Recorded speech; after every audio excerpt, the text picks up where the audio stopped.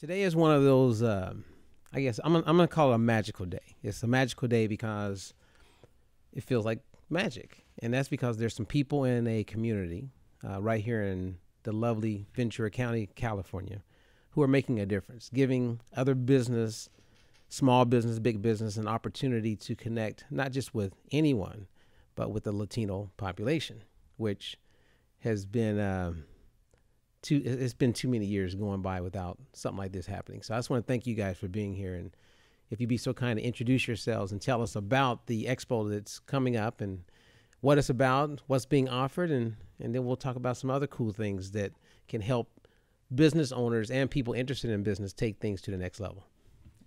My name's Adam Casillas. I'm one of the promoters and owners of the Latino Business Expo, which will be taking place this Thursday, April 28th, at the Ventura County Fairgrounds. My partner? Yeah. Richard Ramos, I'm his partner. I'm one of the co-founder of the Latino Business Expo.